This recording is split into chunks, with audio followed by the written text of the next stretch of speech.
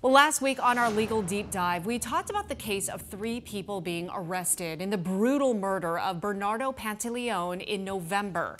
But days later, we learned that one of the suspects charged in his murder, Leonardo Santiago, had video of another murder on his phone.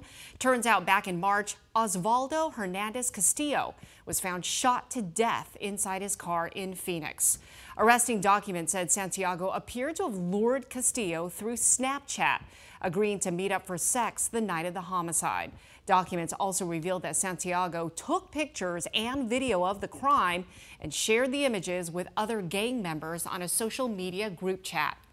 Joining me now is criminal defense attorney Hector Diaz of Diaz Law. Hector, Santiago is already in jail, charged with obviously Pantaleone's murder, but now this second murder that was just revealed, I mean, does that, have more weight with him being already behind bars? Yeah, he's not, I don't need a crystal ball to tell you he's not coming out of jail here. Yeah.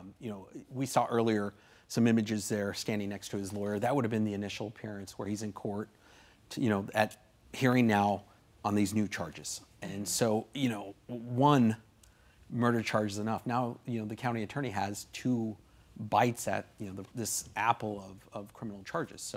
So we heard earlier that when he was making his initial court appearance, which usually is very cut and dry, very quick, right?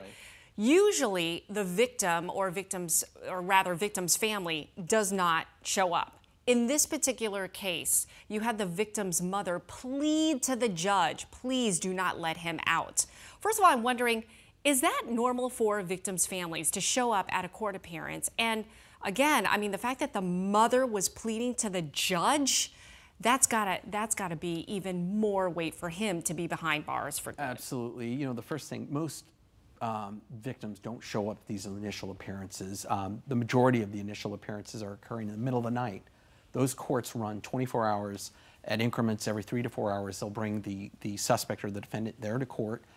It's rare to see a victim appear, but they are permitted. And when they are there, the court will listen to their statement in terms of why they should be held without bail, why the bond should be held higher.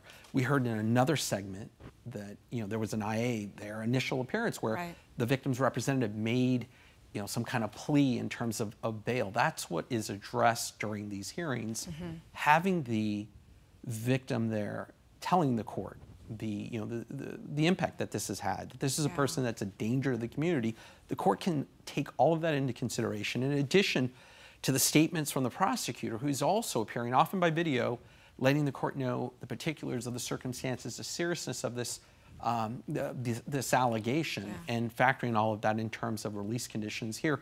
Would be surprised if this individual was released back on the streets. So bottom line, it's powerful, but it can be effective. Absolutely, absolutely. And the county attorney will, and in conjunction with law enforcement, will let victims know there's a hearing, here's where it's going to be at.